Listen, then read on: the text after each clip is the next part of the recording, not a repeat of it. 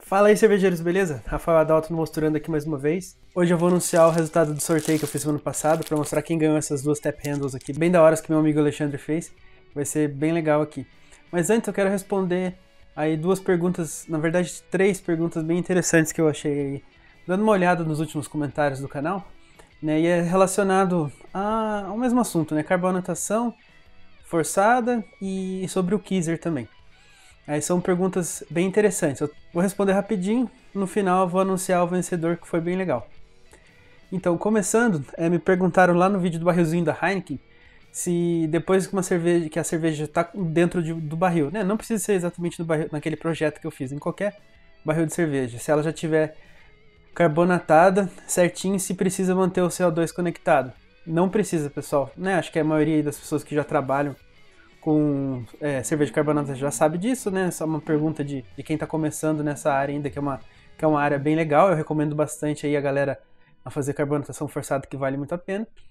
Uma vez que você carbonatou o barril, tá ok. É só manter ele fechadinho, né? Com todas as válvulas dele bem vedadas, que ele não vai perder carbonatação. Vai manter a carbonatação certinho. Então, uma vez carbonatada a cerveja ok, não precisa fazer mais nada, não precisa se preocupar, não precisa ficar o tempo todo com o CO2 conectado, que não vai perder gás. Aí perguntaram também duas coisas, né? Duas perguntas em uma. O que é a purga, que eu falo lá no vídeo, né, do barril, e se no projeto lá eu posso estar utilizando, se é só as cápsulas de CO2 ou se eu posso usar o cilindro normal. Essa é uma pergunta simples, né, essa parte do cilindro. Não importa a cápsula de CO2 ou cilindro grande, o uso, né, vai ser o mesmo, né? Você não precisa, você pode trocar um pelo outro independentemente, né? Tanto faz, é CO2 do mesmo jeito. Só que não compensa muito comprar essas cápsulas. Essas cápsulas é mais para fazer uma graça, para um lugar que você precisa mesmo, assim, é para um uso muito esporádico. Por quê? Porque gasta muito, ela é muito cara. O valor que você vai pagar numa cápsula, né, você praticamente consegue encher aí metade do valor de encher um cilindro de 3 kg, por exemplo, que é o que eu tenho, né, custa. Então não vale muito a pena ficar usando cápsula. A cápsula é só para uma emergência que se você só tem como levar o seu barrilzinho e, né, que tem que ser um barril pequeno aí de 5 a 10 litros, um barrilzinho com cerveja e o mini cilindro, né, com a cápsula, que você não pode carregar peso e tal. Se você for de carro e tal, desencana. Leva o cilindro grande mesmo, que é bem melhor, você vai gastar muito, vai economizar muito dinheiro. E esse mesmo rapaz perguntou o que é a purga, né? Purga é o ato de tirar o oxigênio de dentro do cilindro e deixar só com CO2 dentro do recipiente antes de você colocar a cerveja. Fazendo isso, você evita que a cerveja entre em contato com o oxigênio de dentro do cilindro e você vai minimizar a possibilidade de oxidação. Ela ainda existe, né? É impossível você se livrar 100% de contato com oxigênio e sempre alguma parte da etapa da fabricação vai acabar entrando em contato, mas você fazendo esses processos, uma transferência por contra-pressão, né? Ou fazendo a purga do cilindro que você está fazendo, ou mesmo uma coisa que eu faço bastante, eu costumo bastante encher barris pequenos, aqueles mini kegs de 5 litros, ou mesmo garrafas PETs de 3 litros, que eu gosto bastante de usar. Geralmente, em vez de usar contrapressão nele, se a cerveja está carbonatada também gelada, uma cerveja comercial, por exemplo, que eu vou colocar ali, ou mesmo uma cerveja que eu mesmo fiz, às vezes o que eu faço?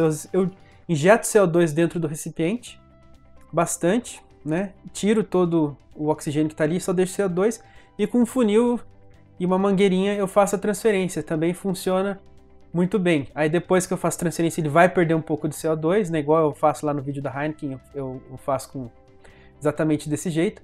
Aí você corrige, injeta mais CO2 ali só para corrigir essa perda na transferência e tá beleza. Mas como você injetou CO2 dentro, né? Fez essa purga, né? Esse que é o termo correto, você trocou o ar atmosférico pelo CO2, você está minimizando bastante aí a possibilidade de oxidação. E se você fizer o sistema de contrapressão, aí é o sistema ideal, porque você vai fazer a transferência livre de ar atmosférico e também sem ter perdas de carbonatação durante a transferência.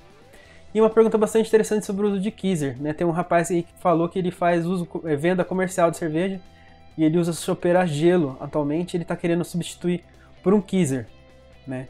E em eventos. E ele tem medo de que o keezer demore muito tempo para gelar a cerveja, ele quer saber quanto tempo que ele vai pegar um barril da temperatura ambiente e jogar ela para a temperatura de serviço dentro do keezer. Aí eu acho que é inviável você fazer desse jeito, né? Porque na chopeira a gelo, você pode pegar um barril em temperatura ambiente, conecta na chopeira a gelo, a cerveja vai passar pela serpentina e vai sair trincando na torneira na hora, né? Instantâneo, né? Não precisou de tempo nenhum. O keezer não, ele vai demorar pelo menos aí umas 10 horas para gelar um barril de cerveja, 10, 12 horas, às vezes até mais, né? Se a cerveja estiver em temperatura ambiente. Uma coisa que você pode fazer é já manter esse barril de cerveja gelado, né? Nesse mesmo keezer que você vai transportar, aí você desliga ele e leva.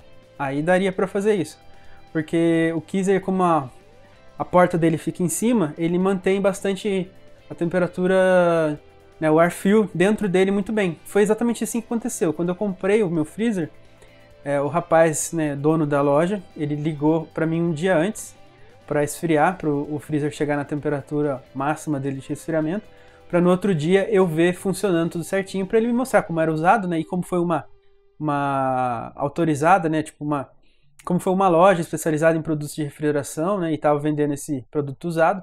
Ele fez toda a revisão, tudo, mas ele queria me mostrar ele funcionando, então ele fez isso. Então eu fui, negociei num dia e fui no outro dia para ver se realmente o produto estava bom.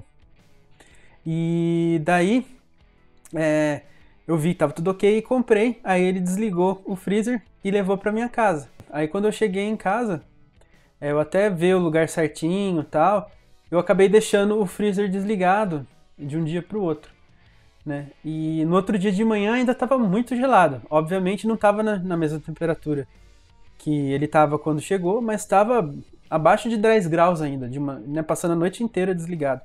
Então ele mantém bem a temperatura. Então se você já deixar esse freezer com o barril ligado e transportar, quando você chegar lá é só reconectar na tomada e vai continuar usando, que ele vai estar gelado muito bem ainda. Aí sim, agora se você pegar uma cerveja do zero e tentar servir, eu acho que não rola.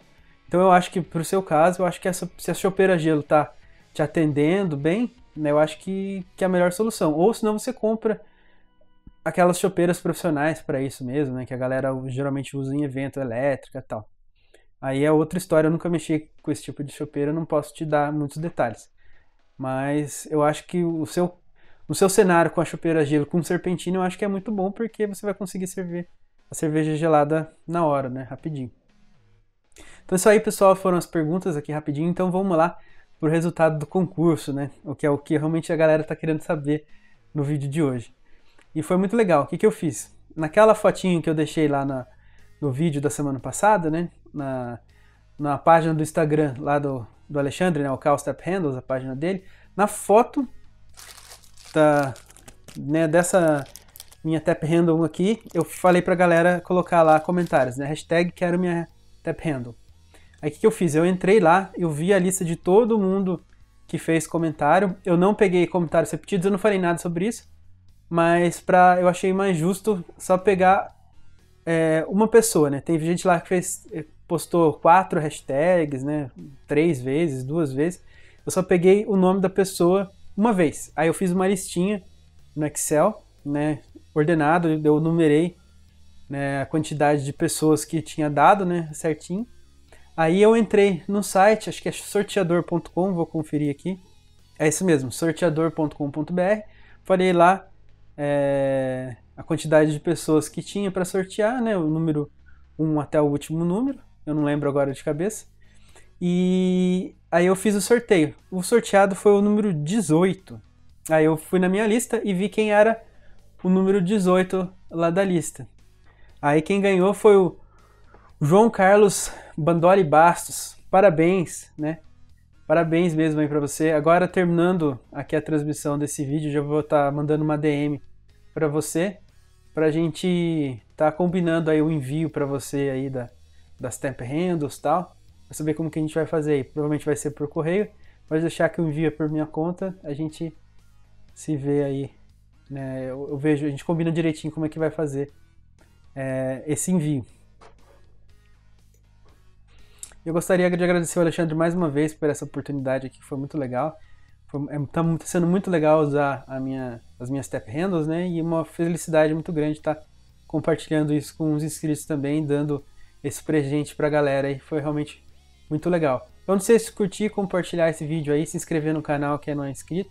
Dá uma olhada nos nossos links aqui na descrição. E não esquece de conferir a loja do André, a Insumos do Vale, né? Entra lá no site www.insumosdovale.com.br. Dá uma olhada lá nas nossas receitas, nas receitas da loja do André mesmo, nas receitas lá do Leandro do Cerveja Fácil, do Marcelo Fenol, né, do Canal Mosturando.